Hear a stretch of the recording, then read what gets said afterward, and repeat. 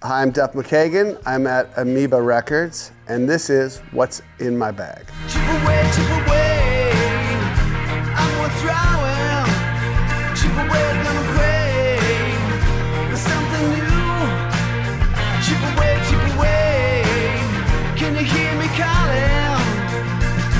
Gonna wait till this is through. I'm here at Amoeba, a place that I really like. I like record stores. I'm really getting back into record stores because my vinyl collection over the years has just gone away. You know, when I was a teenager, I would always sell records and buy stuff and trade. When I moved to LA, I sold records to help finance my trip. I sold my drum set and records and stuff. That's what you did. And then CDs came out. Slash and I each got like a CD player, and we went to this CD store that was in the Valley. They were rare at that time. And we kind of started at A and went and bought every cool CD. And then my vinyl collection was just like old DOA. I still have my Black Flag, Nervous Breakdown original single. I knew stuff that I wanted to keep forever, but most of it's gone.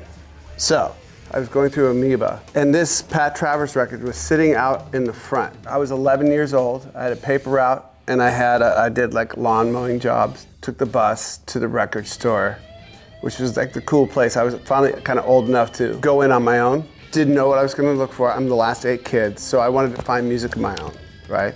So a cool guy, sideburns, cool guitar. You got the record company dude here, like the man, that's the man. And on the back cover, there's smoke and the guys all, there's just ties all askew, and all the pictures are all cattywampus. Only bought it for the cover and the back cover, as you will if you're 11 years old. And it's a great record. It stands up to time. You know the energy has always been my drug for me. Oh shit! I never knew this. Nico McBrain, Iron Maiden, played drums on this. Wow. Yeah, we used to like get a record, then look at, you knew where every record was made, who produced it, who engineered it, who played on it. But I wouldn't have put the Nico McBrain because he wasn't in Maiden yet. It's just some guy in Pat Travers band. If it's not obvious by my hat, I'm a Prince fan. This first record, For You, I think he was maybe 18 years old when he made this record. He played everything on it. I'm falling, baby girl, what can I do?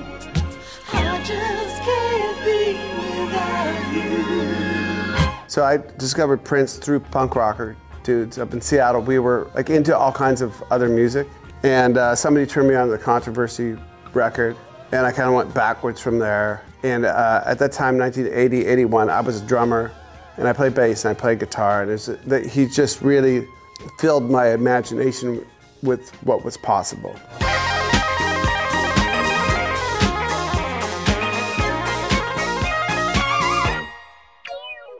This record came out in, I think, 83 or late 82.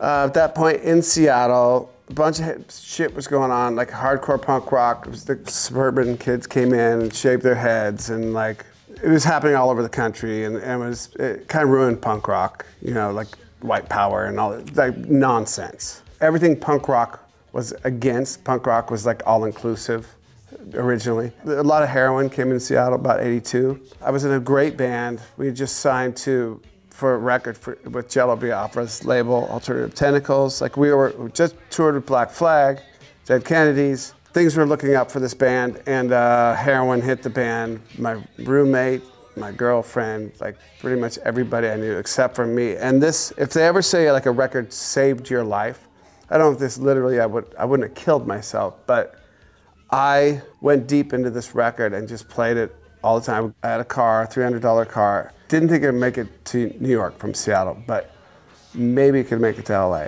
Put in my notice at my job, and I moved to LA. And this record really gave me the courage to do that somehow.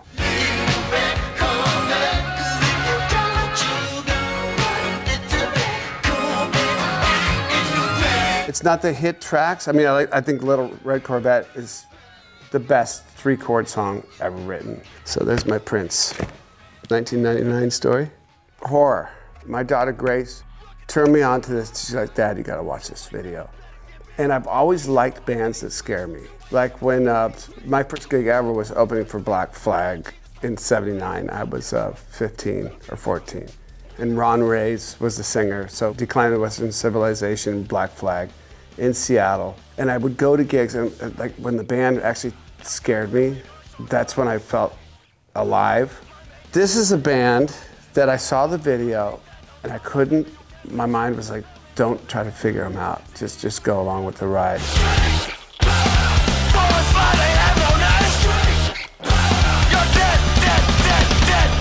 Believe it or not, I just met John Doe for the first time ever on New Year's Eve. Billy Joe had this party where everybody jammed. It was the funnest like house party thing ever. And I finally met John Doe, and a guy I've always really respected.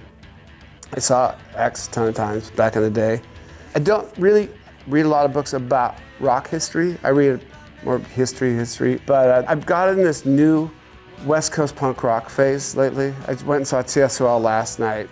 I saw TSOL and Fear like 3 weeks ago. I'm kind of fully in again. So this book is about LA punk, and then the font is good size for me to read in a book. I usually have to do a Kindle and like blow up the font a little bit. Thank you, John Doe. All right, so I just got to make a record with this guy, Shooter Jennings. So the reason I got this record for this discussion is because this is the same band that I made my record with. I'd recorded like 3 songs with this band. We just started making my record. And then he had to go back out on tour. And they were coming through the Troubadour, and he goes, you wanna come see us play? And I took my wife, and we went to Troubadour, and it was packed. And they were so good, and I'm like nudging my wife the whole time, like, this is my band that I'm missing, and they were so good. This record, he's such a great songwriter. It's like not the obvious DRUNK, like the hits. I mean, I love those songs, but there's ones that Rhinestone, Fast Horses and Good Hideouts. Fast horses and good hideouts. If you know what you won't find out. If he finds a woman, know it's all about. Fast horses and good hideouts. The Man, the Myth, the Legend. Black Ribbons, if you're gonna get into Shooter Jennings, go there too. Black Ribbons. You're welcome. Things get darker when the sun goes down and the streets and the valleys on the animals. Don't feed the animals. I need to get this record.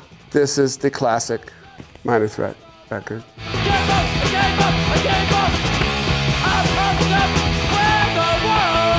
If you're a young kid and want to get into old school punk rock, get this record and get the Fear record, which you guys didn't have. God damn it. Get the Clash first record. Get the Vibrators first record. Get this record. Just now, you stupid little brat. What you do just that, if I wait, I get away. Again, this Southern California punk rock band. Guys wearing a TSOL shirt. Rick Agnew. A classic record where I Hate Children. Amoeba. Amoeba, Amoeba, Amoeba.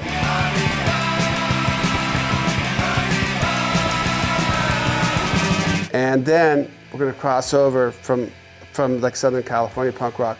Motorhead made Ace of Spades in 1980, and it really kind of started to blend punk rock and metal. They were the first band to like just do their own thing, and they were truth tellers, you know, no better than Motorhead. And they influenced this whole new British wave. And there was, GBH was one of the bands, Exploited and GBH. It kind of sounded like a mix between like Pistols and Motorhead. See, baby, see, baby. This record I got when it came out. Oh yeah, Vietnamese blues. I just got back from Vietnam. No. Saw a baby in a prom. I was like, what is a prom? It's a pram. Baby carriage. But you learn things when you listen to British punk rock when you're like 17 years old. I put out of my purple heart, and I can stop you if you stop. Going out now, on the loose. I gotta get rid of those Vietnamese blues. I put it in my top 5. Put Generation X, The Damned first record, and you gotta put Pistols in their Clash first record, and I put this up there. With Stranglers also, sorry. I think that kind of sums it up for the short little trip I did through Amoeba. Thank you so much. You're welcome. Little tenderness is what we need. Oh, tenderness, can't you feel it spread around? A little tenderness, can't you feel us?